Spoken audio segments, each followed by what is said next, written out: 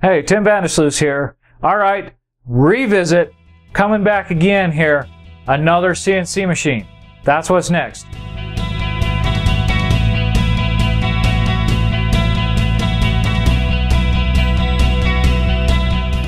Alright, so some of you may have watched that video about the Shapeoko 2. The good people over at Inventables, they decided that they'd send me a CNC machine. That was the Shapeoko 2 at that time, and I could use it and review it, and they'd give it to me for those purposes and to do some projects and help share it with my community. Well, the Shapeoko 2 project kind of had a parting of ways, so to speak, and the Shapeoko people went one way and Inventables went another way. It happens, it's business. But I was sitting there with this Shapeoko 2 and I was wondering, well, how am I going to do these videos that I wanted to do and these projects with the CNC? Because Inventables, they gave me this product and now they're not even selling it. So what do I do?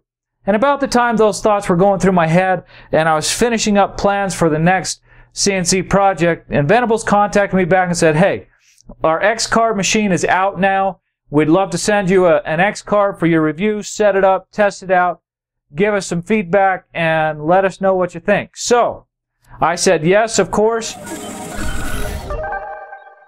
And they sent me out the X-Carve. Now, it's hard to see. I got a lot of stuff in the way here.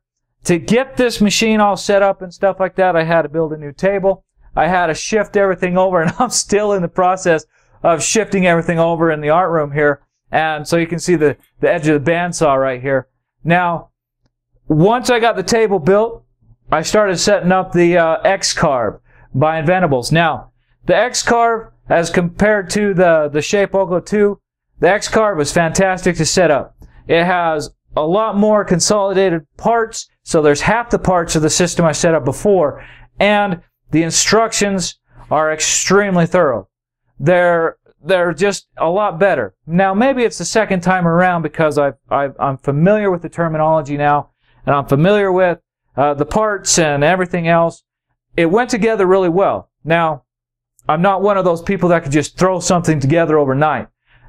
It took weeks, okay? A little bit at a time. Now, I got some other projects going on, and so, you know, I just worked on it little by little. I got it set up in my spare time until I got it up and running. Now, from that point, it was like, okay, well, let's dial it in. Now, dialing it in was the tricky part. All right, because it's such a longer machine, it's 1,000 millimeters squared. The rails are much longer. It took a little bit more tweaking to get it just right, but the forum, Inventables forum on the X-Carve is fantastic. Most of the answers you can find there, and you know, you can just get it done. And that's basically what I did. I went and researched the forum, found the answers I needed, made the little tweaks and adjustments, and up and running it went. So one of the first projects was to see just what kind of detail I could get, because I got a 1/32 bit, which is super small for doing really super fine detail, and I wanted to see just what would happen with it.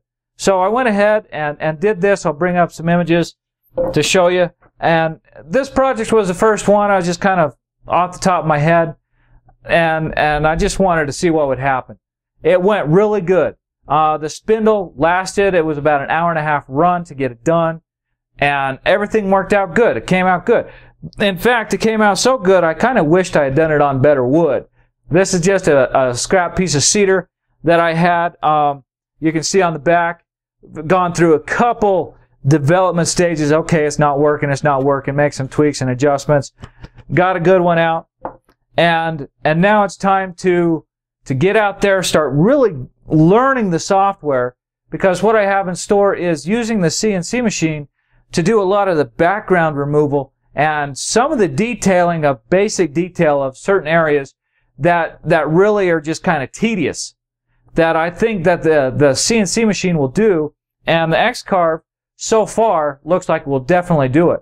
So that's what's coming up. I wanted to show it off to you. You see it running a little bit.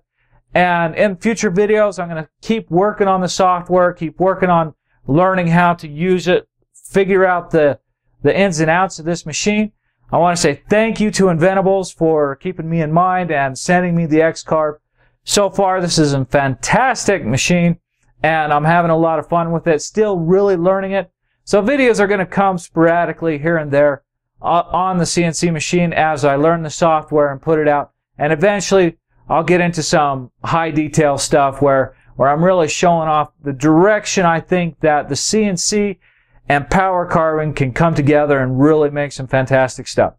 Alright, so until next time, be safe, have fun, and enjoy all your power carving experiences. Talk to you later.